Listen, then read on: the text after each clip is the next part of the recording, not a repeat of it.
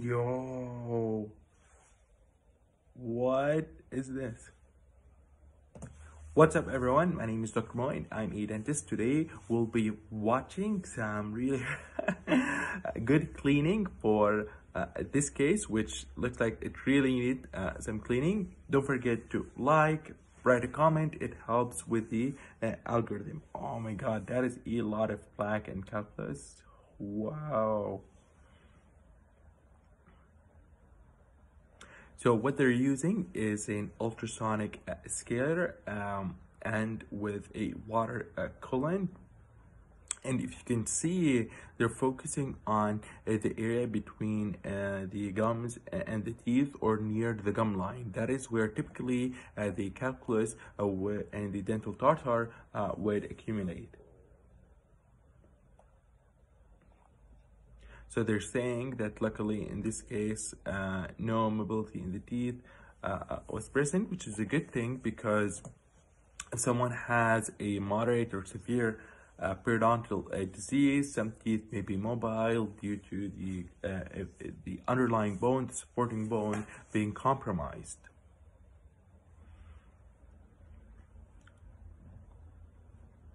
Or the attaching periodontal ligaments. So they're going slowly cleaning the front teeth. As we said, they're focusing around the gum line as well. Oh, look at all of that dental calculus being removed.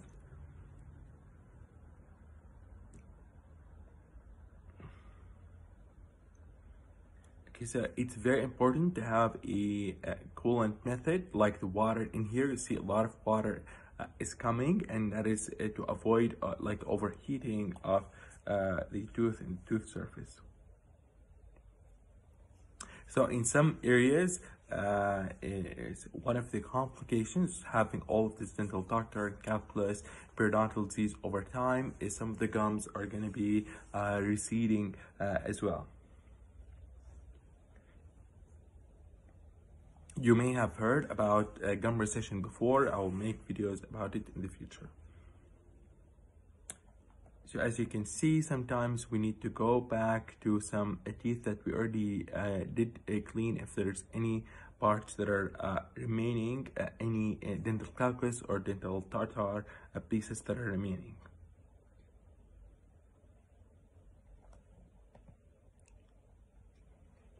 Okay, they're going into the back teeth slowly. They're cleaning the, looks like the premolars, and then moving slowly into the molar region.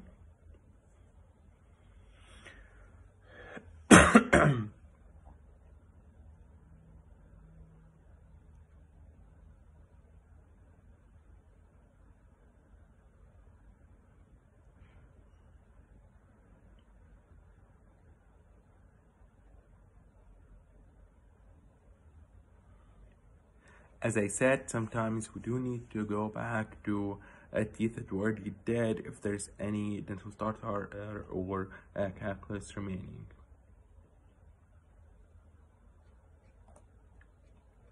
Now they're doing the other side, going from the front teeth slowly into, this is called the central, into the lateral, and then canine, then the lateral, then the canine, and then they're moving backwards.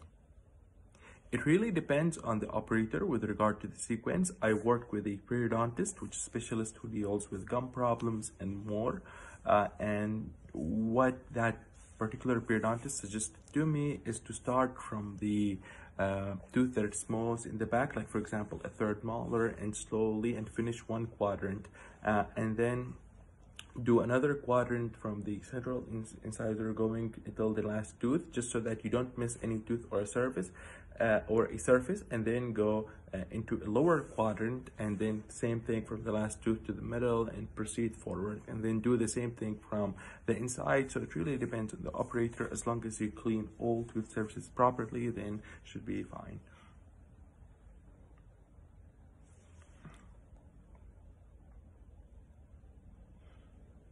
Okay, you can see at some point they're trying to push this in between the teeth because some calculus and tartar get stuck also in between the teeth a little bit deep. Now we're going into the lower teeth, and they're doing the lower front teeth as well.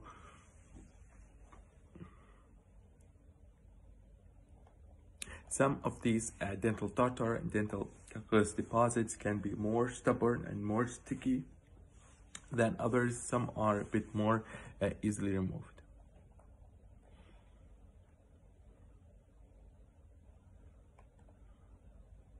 Some just pop off like a huge piece like this one.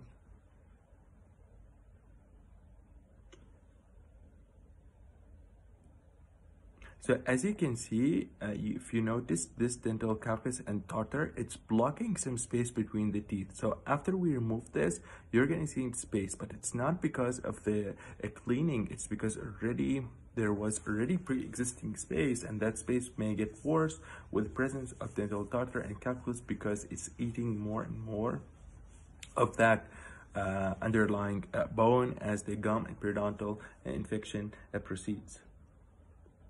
So it's not the cleaning that caused it, but it's rather due to already having periodontal disease, and that periodontal disease already progressing.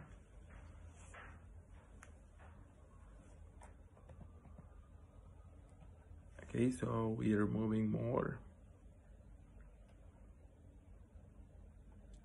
getting into the lower front teeth. Also, a lot of people think, well, okay, I was getting dental cleaning and blood or bleeding came out. Well, that's in relation to already existing periodontal and gum disease. I would guess this is the after scaling, and you can see a lot of bleeding.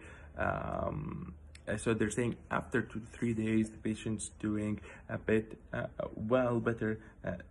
Or doing well is what exactly said. So they said in follow-up there was significant improvement. It is also important that after doing this and after doing the scaling for the patient to maintain excellent oral hygiene. So it's not only the dentist's job, but it's also the patient's job.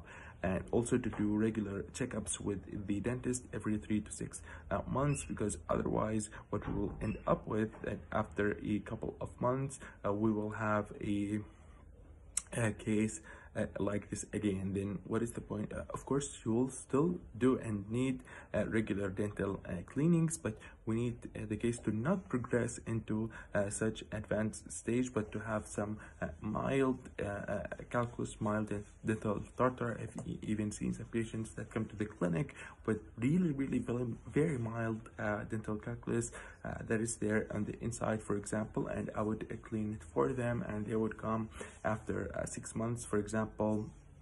Very same thing, very minimal tartar and dental calculus pieces. I would easily clean it off. And typically these patients or these people, they would have really excellent oral hygiene. They would be brushing properly, they would be using a dental floss or a water floss and following the dentist instructions. Thank you everyone for watching. Don't forget to put a like, subscribe, and share the video with your friends. Peace.